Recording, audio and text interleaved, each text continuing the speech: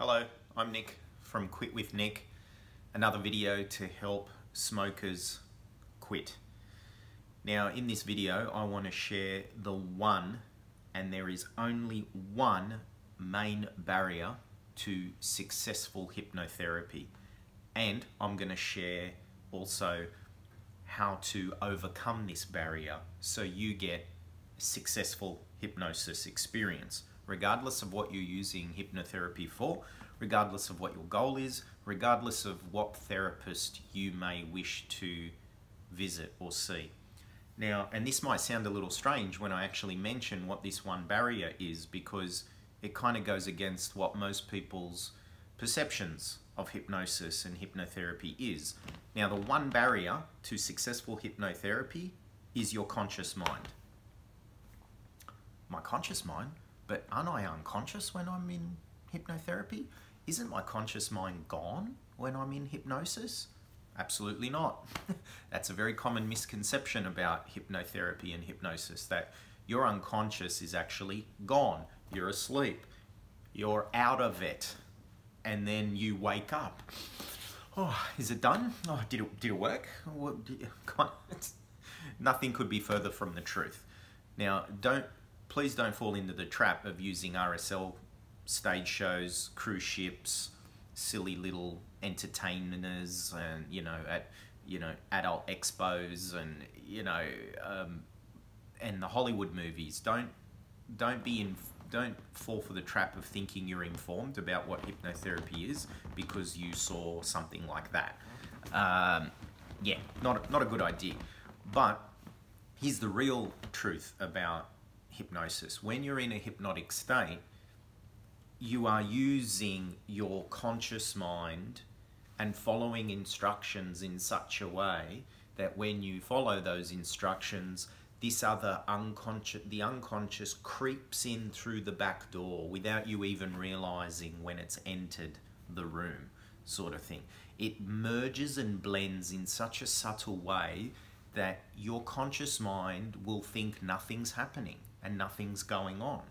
Now, the reason why your conscious mind can be the biggest barrier to hypnosis is because, considering the fact that you are awake and alert and your conscious mind is there and present the entire time during a hypnotherapy session, it means that whatever the unconscious is saying and doing, and the attitude of your conscious mind, and what you're saying to yourself about what it is the hypnotherapist is saying, that can make or break the success or the result of your hypnosis session. Whether you're doing hypnotherapy for weight loss, quit smoking, phobias, emotional eating, whatever it might be, your conscious mind has to be on board in such a way that it's going with the flow. If you're listening and absorbing and taking in this process consciously in a kind of resistant, fighting kind of, well, you're not going to tell me what to do, la la la, then obviously you're going to make yourself right, as we like to do, and walk out and, hey, see, I knew I was right, nothing happened, and you win. But you've kind of lost at the same time. So that's the biggest barrier. And here's the simple way to overcome the barrier. And that is to look for and insist on a hypnotherapist that prepares you extremely well, especially when it comes to quitting smoking with hypnotherapy.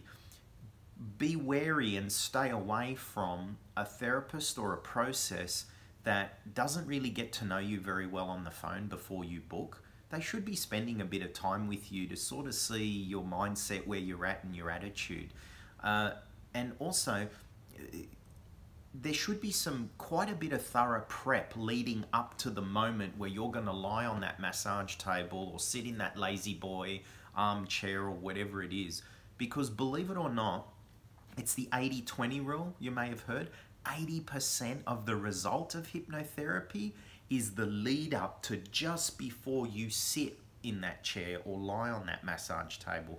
Because what that lead up and preparation is doing is it's preparing your conscious mind to allow what's going to happen on that table or chair. Because if that part isn't on board, it's not prepared, and it doesn't understand how hypnosis works, why it works, what to expect, how to listen. If this part of your mind has not been prepared properly, then I can almost guarantee you that you're not going to get the best out of that hypnosis session, process, therapist for that matter. So it's extremely important that you are very, very, very well prepared. It's the make or break. Everything that leads up to before the actual hypnosis is very important. And we know this, most of us know that the quality of an end result is often proportionate to how well the prep has been, and taking care of the prep and the time that's been put into prepping. I mean, a farmer knows that good yield is about good preparation. A painter knows that a good finished painting job is all about how well they prepped, and more time goes into that than the actual painting. I mean, and you can, you know, a good actor does a great job to the amount that they've prepared. An athlete does their thing as well as they've prepared leading up to their event. People can train for a year for one few minute moment, you know. So it's pretty obvious, really. So just wanted to share that with you as some insight to help you either do your research, or so before you even try hypnotherapy, or before even calling me, or before coming, your mindset and your conscious mind is on board in the best possible way it can.